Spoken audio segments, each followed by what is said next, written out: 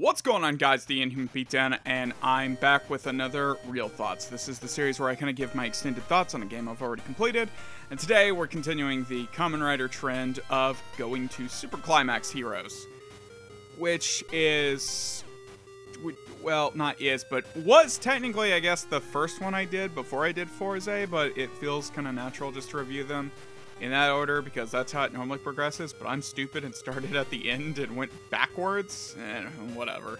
Anyways, Super Climax Heroes brought a bunch of new additions to the game, such as now being able to just move in a complete 360 space around the area, as well as a kind of better-ish, story mode, well, not story mode, adventure mode, that had several different missions that allowed you to pick from multiple characters for multiple missions, or be forced into climactic or kind of, what's the word I'm looking for? Kind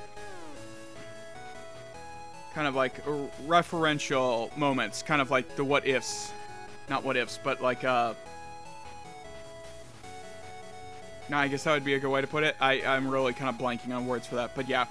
Overall, that mode was okay, for the most part. I think Forza did it better with having missions for each character, even though some of them just got, like, the like, lame fight the mooks kind of missions, which I'm sad those are gone. I actually liked those, but I wish it was, like, you know, they had other missions aside from those, because those were cool, but really fucking easy if you knew what you were doing.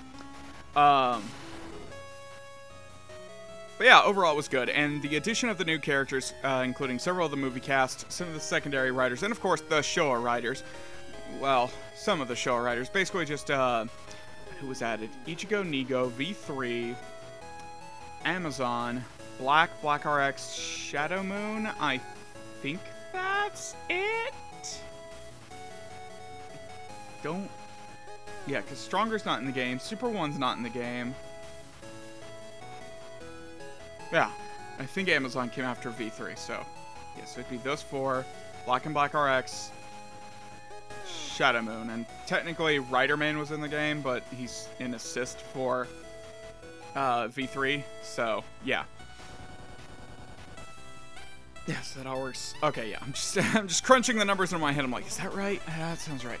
Yeah, the new interesting cast, well, not interesting cast, but the new expanded cast, as well as several other characters that weren't in previous installments, such as Eternal, Negadino. Those are the only two I can think of.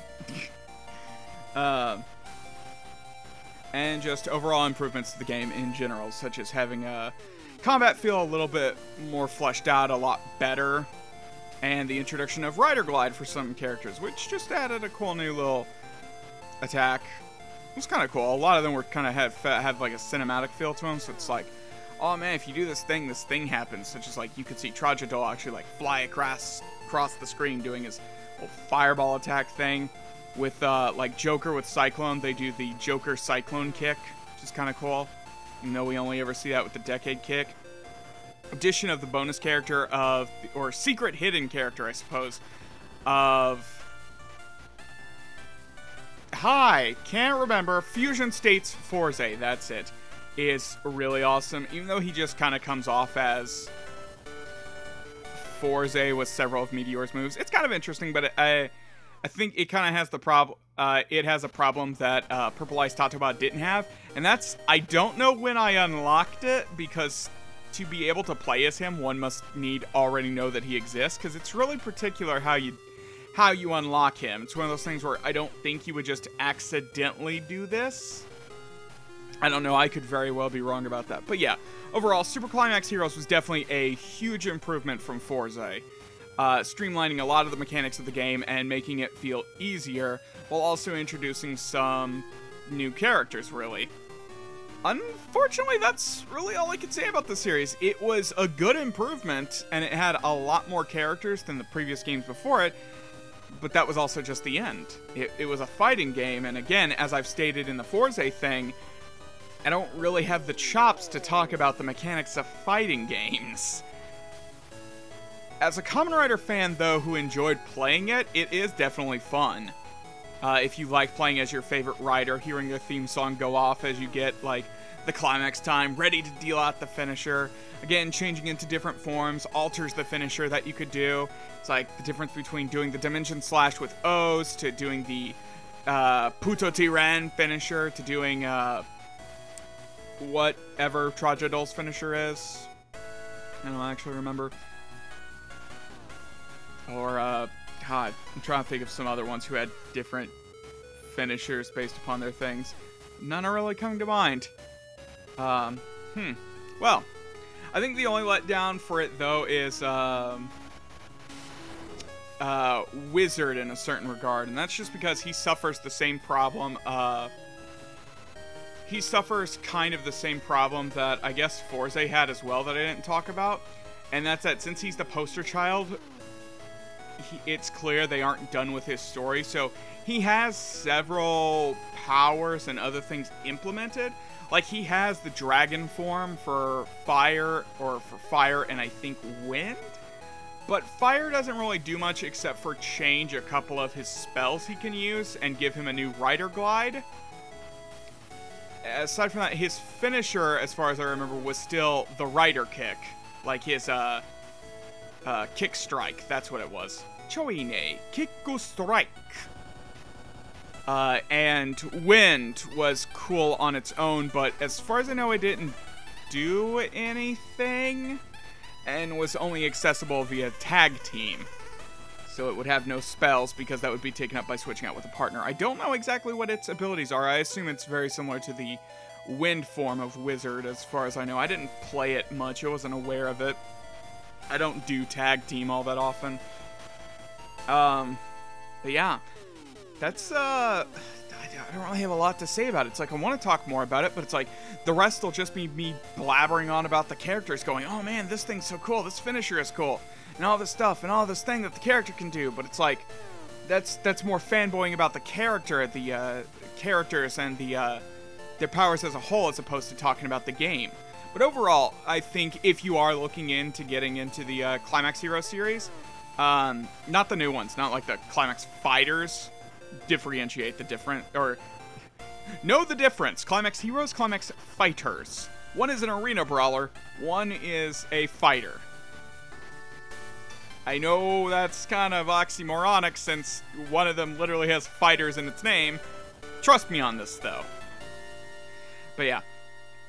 If you're ever interested to play any of them, I don't think, unless you're really desperate to see, like, the bonus characters that were in the previous ones, like I said, the Cyclone Axel Extreme, who was a great disappointment.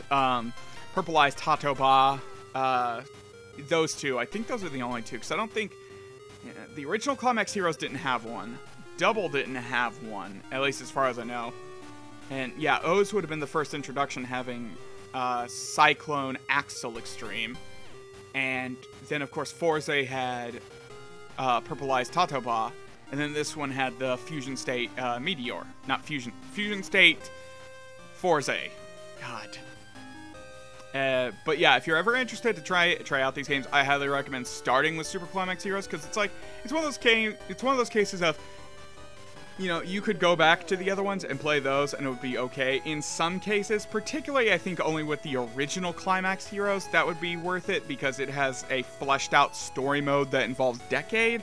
But aside from that, though, if you're just playing to have a little fun, do a little casual matches and stuff like that, play Super Climax Heroes. It has more characters, more improvements, and really that's all you need to know. Also, where else are you going to be able to, like, fucking have Shadow Moon, fucking Satan Saber, I don't know, Eternal? I feel like, you know what, no, there's a thought I just thought about. It's like, you know something? For as popular as Double is, and they technically brought back Eternal for 2 movies. I was just, or not brought back, but they used him for 2 movies. I'm surprised that Eternal never became like the Shadow Moon of the Heisei era. Instead, they just kept reusing Shadow Moon. Shadow Moon, Eternal, Fusion, Win. Can I get that happen? Anyways, I'm getting off track.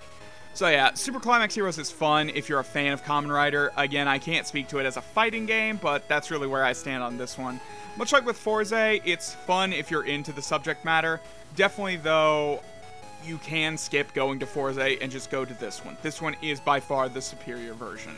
And that's really all I've got to say. So, until next time, I guess I'll catch you all later. Hasta.